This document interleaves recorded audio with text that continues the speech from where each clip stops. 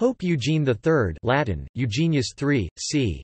1082–8 July 1153, born Bernardo Pignatelli, called Bernardo da Pisa, was pope from 15 February 1145 to his death in 1153.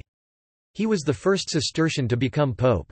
In response to the fall of Edessa to the Muslims in 1144, Eugene proclaimed the Second Crusade.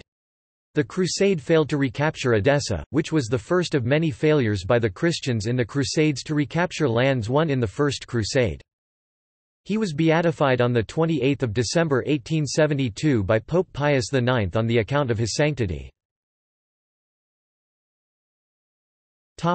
Biography.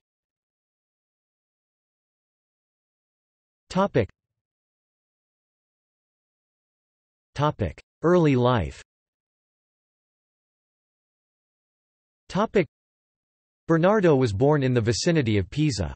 Little is known about his origins and family except that he was son of a certain Godius.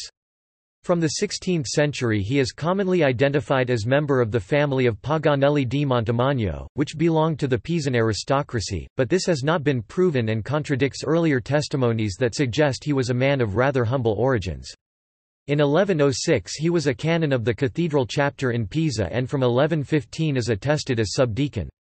1133–1138 he acted as vice-dominus of the Archdiocese of Pisa. Between May 1134 and February 1137 he was ordained to the priesthood by Pope Innocent II, who resided at that time in Pisa. Under the influence of Bernard of Clairvaux he entered the Cistercian order in the monastery of Clairvaux in 1138. A year later he returned to Italy as leader of the Cistercian community in Scandrilia. In autumn 1140, Pope Innocent II named him abbot of the monastery of S. Anastasio alla Tre Fontane outside Rome. Some chronicles indicate that he was also elevated to the College of Cardinals, but these testimonies probably resulted from a confusion because Bernardo is not attested as cardinal in any document, and from the letter of Bernard of Clairvaux addressed to the cardinals shortly after his election clearly appears that he was not a cardinal. Papal election.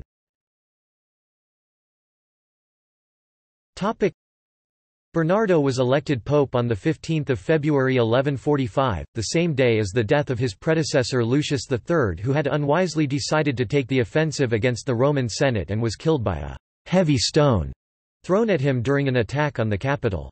He took the pontifical name of Eugene III. He was a simple character, gentle and retiring, not at all, men thought, the material of which popes are made. He owed his elevation partly to the fact that no one was eager to accept an office the duties of which were at the time so difficult and dangerous, and because the election was held on safe Frangipani territory. His election was assisted by being a friend and pupil of Bernard of Clairvaux, the most influential ecclesiastic of the Western Church and a strong asserter of the Pope's temporal authority. The choice did not have the approval of Bernard, however, who remonstrated against the election, writing to the entire Curia, "May God forgive you what you have done.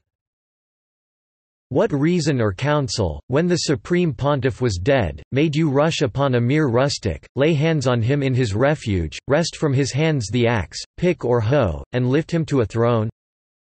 Bernard was equally forthright in his views directly to Eugene, writing, "Thus does the finger of God raise up the poor out of the dust and lift up the beggar from the dunghill that he may sit with princes and inherit the throne of glory."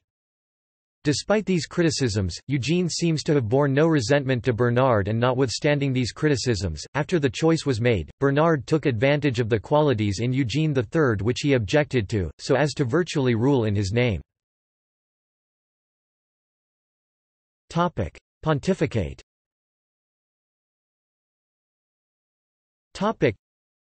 During nearly the whole of his pontificate, Eugene III was unable to reside in Rome.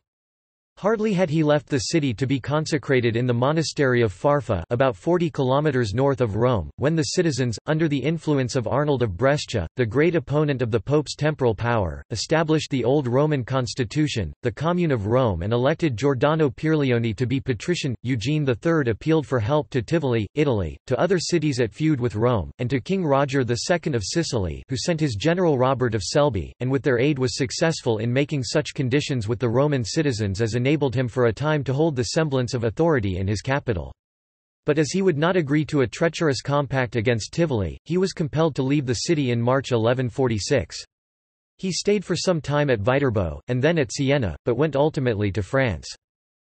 On hearing of the fall of Edessa, now the modern-day city of Urfa, the first of the Crusader states established in the Levant to the Turks, which occurred in 1144, he had, in December 1145, addressed the bull Quantum Predecessors to Louis VII of France, calling on him to take part in another crusade. At a great diet held at Speyer in 1146, King of the Romans Conrad III and many of his nobles were also incited to dedicate themselves to the crusade by the eloquence of Bernard, who preached to an enormous crowd at Vézelay. In the end, the Second Crusade was an ignominious fiasco, and, after travelling for a year, the army abandoned their campaign after just 5 days of siege, having regained not 1 inch of Muslim territory. The Crusaders suffered immense losses in both men and materiel and suffered, in the view of one modern historian, the ultimate humiliation which neither they, nor their enemies, would forget. Eugene III held synods in northern Europe at Paris, Reims March 1148, and Trier in 1147 that were devoted to the reform of clerical life. He also considered and approved the works of Hildegard of Bingen.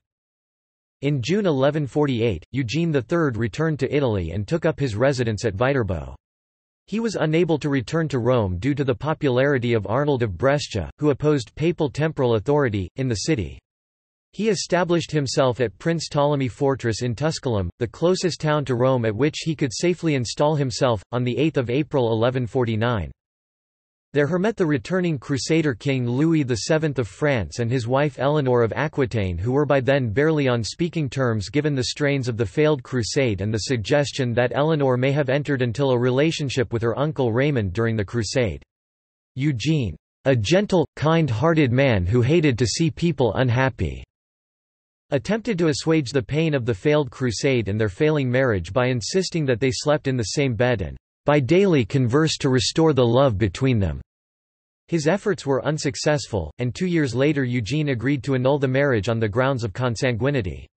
Eleanor went on to remarry and become the wife of a king of England, and the mother of 2.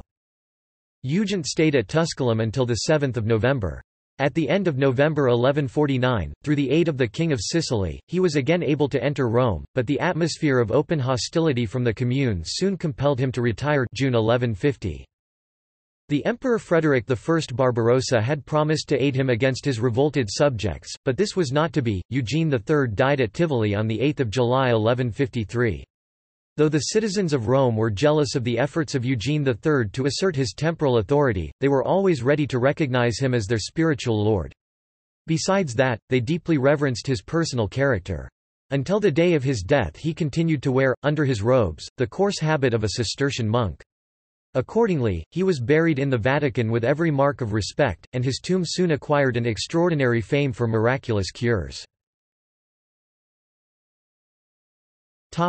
Beatification.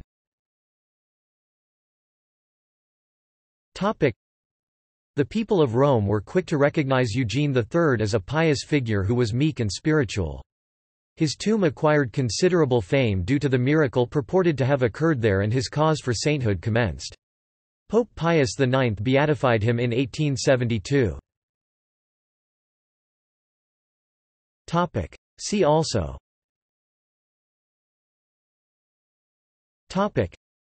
Knights Templar. References.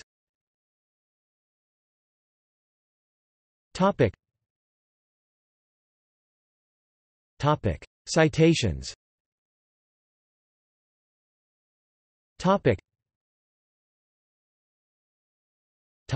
Sources.